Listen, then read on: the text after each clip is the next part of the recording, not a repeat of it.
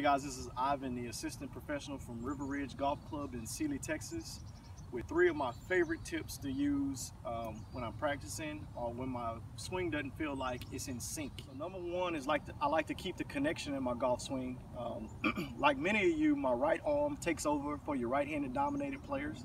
Your right hand goes and your body's this way. Take you an old golf glove, put it under your right armpit, and feel that connection here. And just take some swings, feeling that connection the whole swing.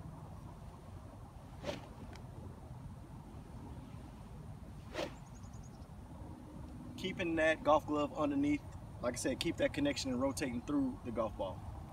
Next, we'll move to the second tip. Tip number 2, you need an alignment stick. And what you do is put it in your belt buckle.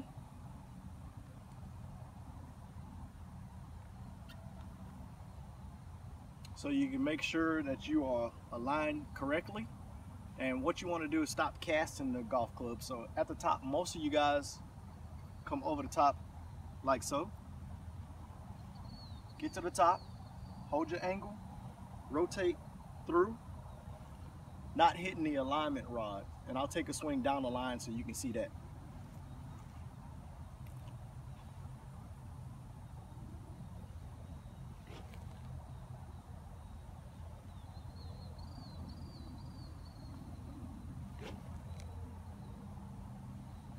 That easy. And the last of the 3 tips is the most important to me, because this is how you score, is the gate drill. So you'll take 2 tees, put them one on each end of the putter, and stabilize that putting face coming straight down the line. You don't want to manipulate it too much, close it off, or leave it open. Just keep it stable coming through the zone. And I'll demonstrate that for you right now. So like I said, about the length of the putter head, stabilize that face. Not really hitting the line, you just want to make sure the face stays stable.